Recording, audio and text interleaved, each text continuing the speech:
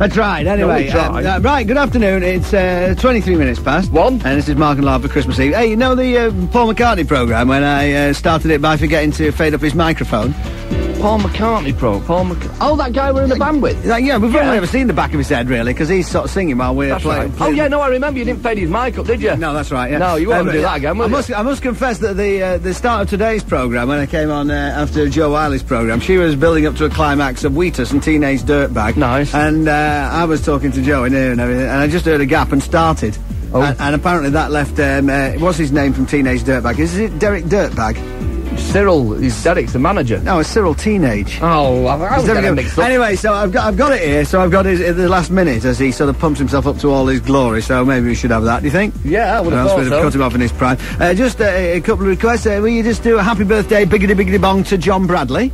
Biggity bong! Right, and Merry Christmas. That's from my daughter Holly, who's sitting here, right? Hello, Holly. Have you finished what you're doing?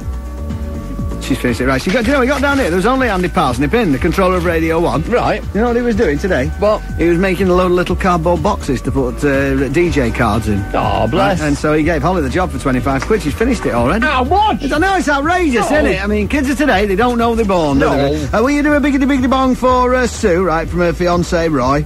Biggity bong! Right, and a stop carry on for the Black Horse Pool team in Dry Drayton, Cambridge, Leicestershire from Dusty. Stop! Carry on! She said I got tickets to Iron. This is the bit we missed, you see. Oh, right, yeah, sounds great. Well, yeah, so we better have that, or else, you know. Respect the music, Absolutely, well, absolutely, because if we don't have it, people won't know how it ended, will they? No, nobody wants to know, don't they? Nobody wants to hear it. I want to hear it. Do you want to hear it? I want to hear it, right? I want to hear it more than you want to hear it. I know, but then we've got to play an advert, and then I've got a track by Nelly Furtado, who's a brilliant singer on the show this year, wasn't she? Oh, yeah, I loved her. She was great, yeah. That bit was great. Just then, did you hear that? So great. His singing is that bit that just went by is the bit I like best in the whole thing. I agree with you, yeah. His singing is remarkable. Remarkable. Great. Don't like this bit so much. It's gone off, hasn't it, now? It's gone down there. It's off the boil now, isn't it? She doesn't know what she's missing. On helium. It's good though, I really like it. I know, and it's just like if you hear a song and you don't hear the end, it's just like it's frustrating, isn't it? It makes a mockery of the whole thing, doesn't it? Yeah, and it's got a dead famous ending that anyway, hasn't it? Because he goes do da. Yeah, although not today, strangely. One life. Biggity bong! All right then. Circle of chance. It's a circle of chance. It's a circle of chance. It's a circle of chance. All right, it's an Arctic circle of chance. Can you hear that polar wind whipping through proceedings?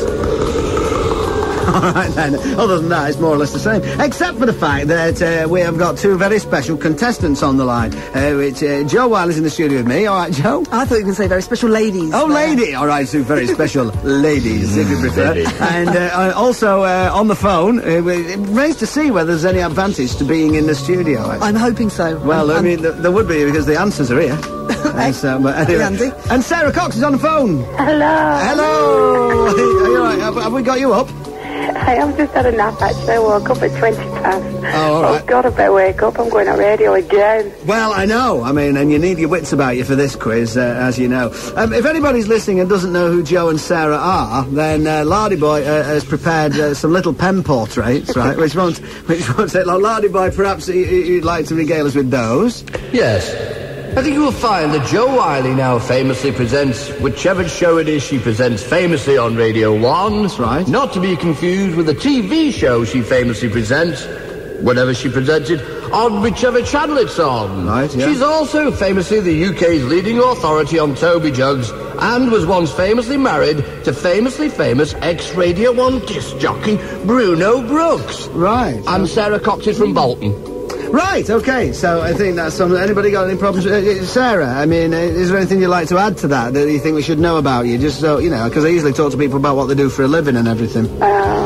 No, I think that sums it up. That sums it up, right? Fair enough, yeah. I mean, and George, I mean, do you ever see Bruno, or is that still a bit raw? I'd rather you didn't talk about it. Right, okay. Right. It's not the best. I was hoping for reconciliation. Right, okay, yeah. I think it's always because of the fact that he looks very much like the Toby Jug that you got on so well. Well. Yeah, but, you know, those ears, I can get a grip on them. Right.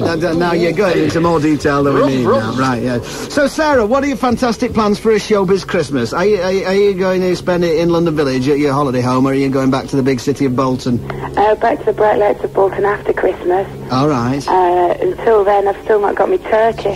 Have you not? No, I need some turkey, some prawns and some salad cream, and then I'm done. All right, you see, there's a contrast there, because you got your turkey at, 6:30 in the morning? Yeah, that's right. I got there with everybody else. Thousands of them, literally thousands, killing each other for turkeys. Well, there was a story in the papers today about a woman's brained another woman in a car park. Me. Oh, was it? With a frozen turkey. She pulled out clumps of her hair, didn't she? She did, yeah. No, the woman ran back in tears after fighting with a turkey, you know. All right, then. So those are our two contestants today, and I feel that, we know them a little bit better after those pen portraits. We'll have a bit of the Strokes, and then we'll let battle commence.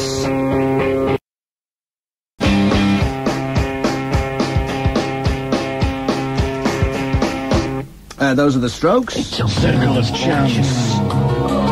It's a circle of chance. It's a circle of chance. It's a circle of chance.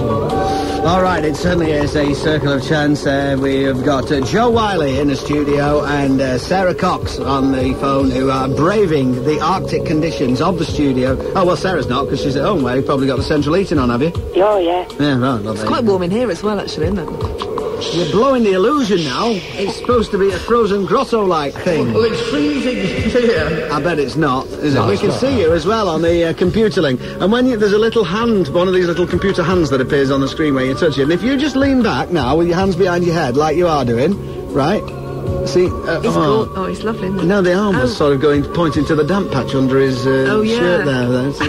It works a treat, doesn't it? Really? Both of them. Yeah, right, okay, absolutely, yeah. You'll just have to imagine that, says Mo, I'm afraid. And I was just thinking, I wish we had a satellite link up. I know, well, that would have been better, wouldn't it, really? Right, okay then, so if you're ready, Lardy Boy, I think we'd better have a final word from the Hood, because he's replaced in the new year by Oh, no, you better remind us of the categories, because I've forgot mine. I don't know what the categories are, but Well, I you've know. got the circle there! I know that, yes, but it's so outdated that they're all wrong. How are they? But I think you'll find that we have Road Watch, I've got that one. Golden Years. I'm not going to be a help to you here, I don't think. Wizard Westwood's Book of Spells. Yeah, Cobblers. The Philosophical Cogitations of Atomic Kitten. Yeah, King John. Celebrity Anniversary. Yeah, and Cobblers. I said Cobblers. Did you? Yeah, Stars of Pop. Say Stars of Pop. And the Golden Years, Stars of Pop. Well, you did the Golden Years yourself. That was Michelle told me to say that. Keep out of it, Michelle. I should get that. All right, then. Michelle's just trying to muscle in on this show just because her Scottish cousin, Hamish, or was he Uncle? Hamish Chowdhury is doing baubles from the Gaubles a bit later on. Anyway, all right then. Now then, we have got one more burst from the Hood to be replaced in the new year by Captain Scarlet. So make Are it... we going left and right or not? No, we're not West? bothering. No, we got phone and studio, Joe and Sarah. It doesn't matter. We're just doing it. But, Okie dokie. Okay then, right. Although Joe's going by her previous married name of Bruno, aren't you? Yeah. Yeah, right. Okay, Bruno. Okay, right. So, word from the Hood, please. I will steal all their secrets.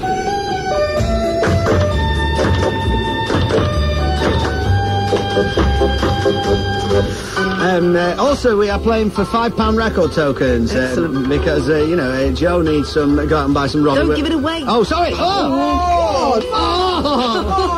Oh no! I mean, everybody knows what they're getting now. Everybody. Oh, Sarah. Yeah? Have you got the new Robbie Williams album at your house? Not yet, no. Oh, have you not? Right, I thought you could joke and nip round and save yourself a few quid. Anyway, no one's listening today. They're all out shopping. Do you reckon? I mean, I would have thought so, yeah. All right, give it a spin, Lardy Boy, and let's get cracking. Ooh. Wizard Westwood's Book of Spells. Okay, here we go.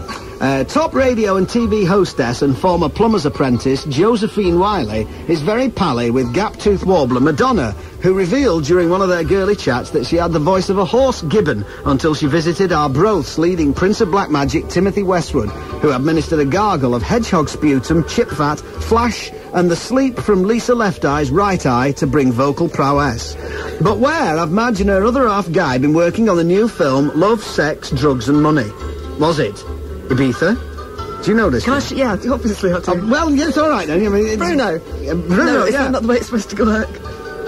What? Is that the way it's supposed to work? Yeah, fine, yeah. Malta. Yes, Malta is the right answer, but don't worry, says Mother, maybe a question that plays right into your hands very soon. Okay. All right, then. Are you still with us? Yeah. Are you? You sound absolutely wrecked. Have you been having a pre-Christmas woodbine fandango? I just opened some pomade, actually. Have you? Oh, you see, Shelby, I knew you when you had an out but dandelion and burdock. Okay, give it a spin, lardy boy. Oof. Road Watch, okay, here we go.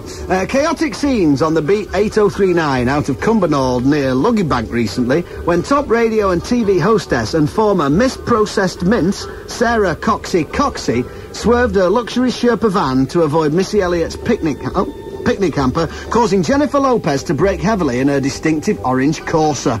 But according to Christina Milian, how long did she spend writing J-Lo's hit single, Play?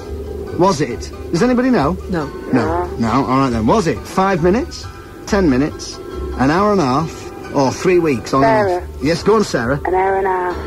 Do you know, Sarah, it wasn't. Oh, it wasn't. No, it wasn't an hour and a half. 5 minutes? It wasn't 5 minutes. No. Sarah, what was the second one? 10 minutes. Yeah? Yes, it was 10 minutes. Yes. Absolutely right. Okay. Middle class. Golden years. Golden years, all right then, yeah. Winifred Atwell had a Christmas #1 with Let's Have Another Party, and Fabio and Groove Rider first met at a pig gelding convention in St Ives. But what was the year? 1953, 1954, or 1955? Bruno. Oh, yes, Bruno. 55. It wasn't. It wasn't. hate losing. Well, you've not lost yet. There's ages on this, yeah. Right, yes, Sarah. What's the 53, one? 53 or 54? 54. Is the right answer. Not happy. She may be smacked out of her brains on pomade, lack of sleep and woodbines, but she takes an early lead against Bruno Whiley. Give it another spin, Lardinio, please. Celebrity anniversary. Oh, okay, celebrity anniversary. This day, 1167, saw the birth of King John, as in King John I, as opposed to King John II, who is John Peel, who was made King of England in the 70s, because everyone in Great Britain has appeared on his show at some point. But which of these bands is a band by royal appointment? Which of these has appeared on the John Peel show? Wollongi, Matumbi, Namimbi, Wazambi. Bruno. Oh, who was in first? The judge in the studio says it was Bruno. Yes, go on. Second one that you said. Well, I don't know what order of them in now. Was it Matumbi? I think it was Matumbi. Was it Matumbi? Yes, all right, is the right answer.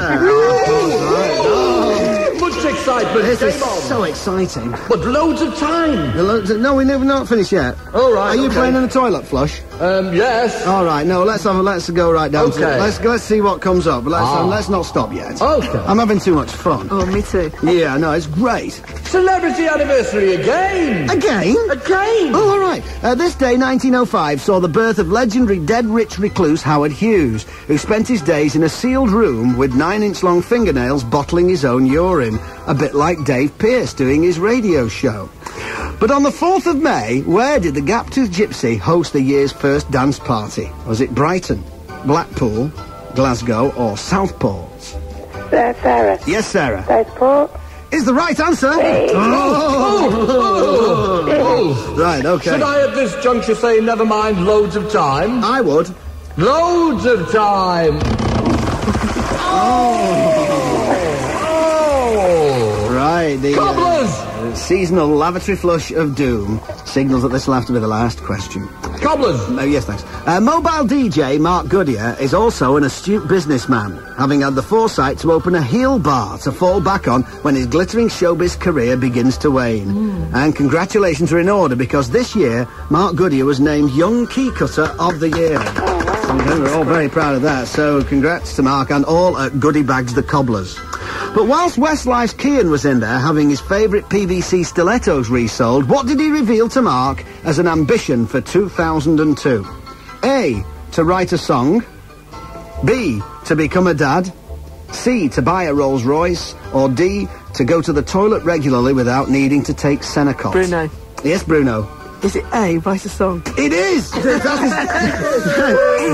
that nod you gave me. That's a nervous tick. That's just the one song is his ambition. You know, a man of modest aspiration, but realistic, I think. Right. Fingers crossed. All right, then. So what's the score? By my reckoning, Studio Toby Jug fanatic Joe Bruno Whiley has 3. Yes.